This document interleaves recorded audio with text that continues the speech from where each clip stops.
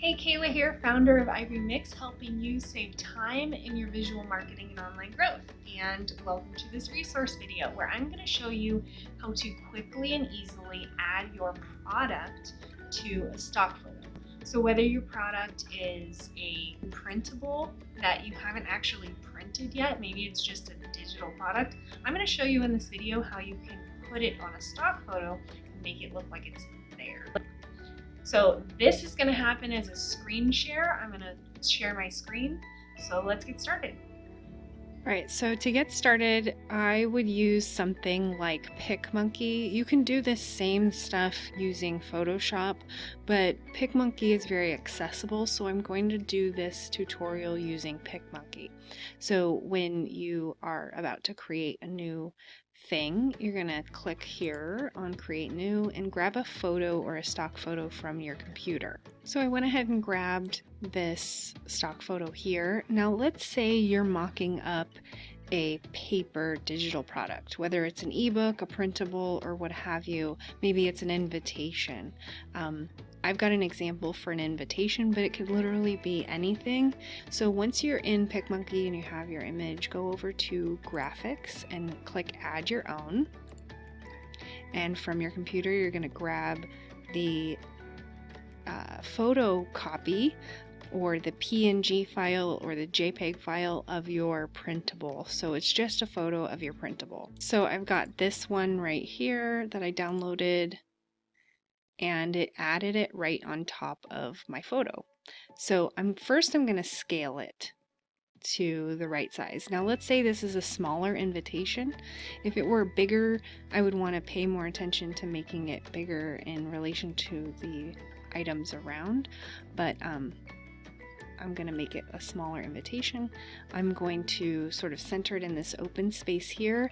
Then to make it look really realistic, you come over here to this little pop-up and you click on blend mode and go ahead and click multiply. So that makes it match the lighting of the photo. So that's the first thing you do. Then the second thing is to add a drop shadow. So click on add a drop shadow, then you want to change the angle. You want to match the angle of these shadows. So to change the angle, all you do is slide this. Now right now it's not showing up because the shadow is not very big, so increase the distance quite a bit. Make it really kind of realistic, and then change the angle. We want it to match the angle of the other shadows, so that seems about right.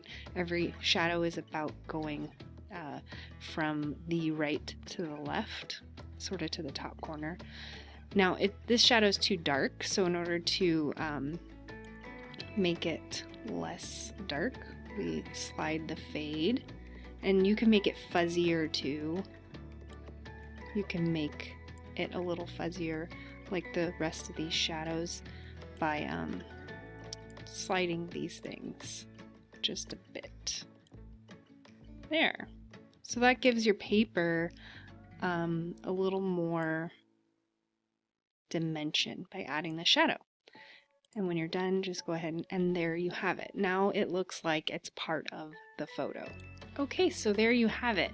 Now the same process applies if you have a physical product. You just insert under graphics, you just insert an image of your product, and you can put it right onto the photo, and then by clicking on the photo and clicking effects and drop shadow, you can add a shadow to your product to match the stock photo. So it pretty much works the same. Now if you ever need to take a product photo and have it cut out so that you can place it on a stock photo, I recommend going to Fiverr, and there are lots of inexpensive but very helpful people who will take your product photo and cut out your product from your image so that you can place it on any stock photo. That's really the best solution if you aren't familiar with cutting out your own objects using something like Photoshop.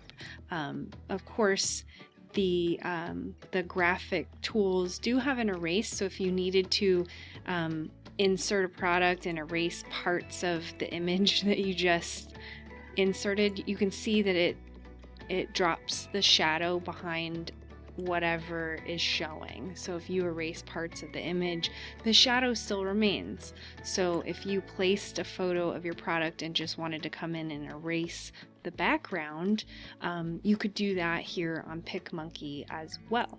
But the best solution is to just have a clean cut product to insert. And so if you ever need a background removed from your product photo, you just come to Fiverr.com and type in background removal, and you'll get a bunch of different solutions for you starting at $5. So once you get your product photo cut out, it's easier to then just go ahead and use it on as many stock photos as you want, and then you have a styled scene of your actual physical product. So there you have it. I hope this video was helpful, and let me know in the comments if you would like more videos like this, what questions you might have, and we'll see you in the next video.